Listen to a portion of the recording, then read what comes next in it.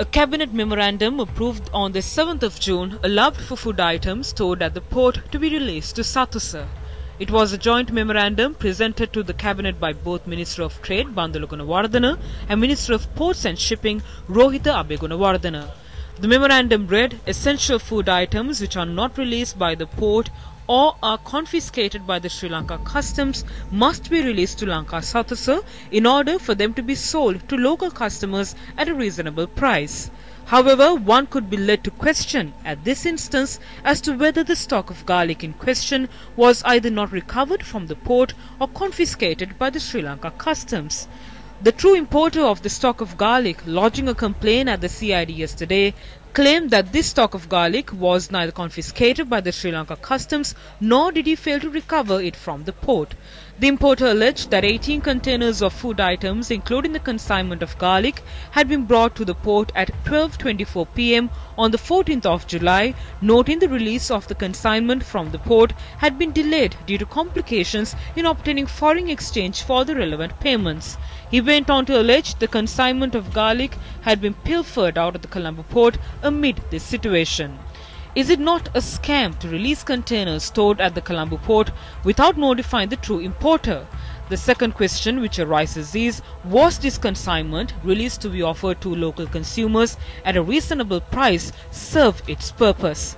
A probe launched by the Consumer Affairs Authority revealed on the 9th of September 2021, garlic had been sold to an unknown trader at 135 rupees per kilo.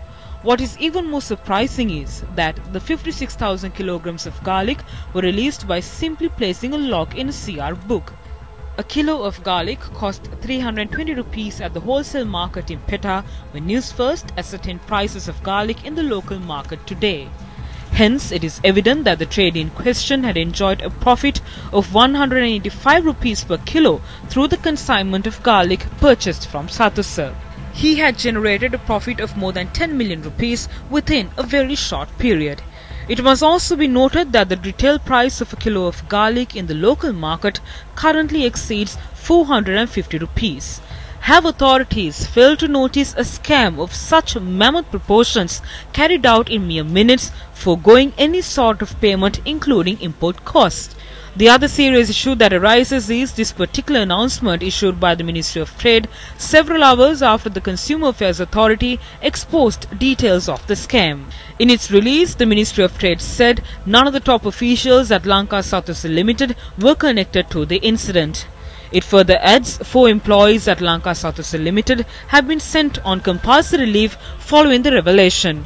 How can the Ministry of Trade reach such a conclusion prior to an investigation being launched? Who is behind this garlic scam which could have been offered to the local consumer at a reasonable price, especially at a time the populace is suffering the detrimental effects of a pandemic?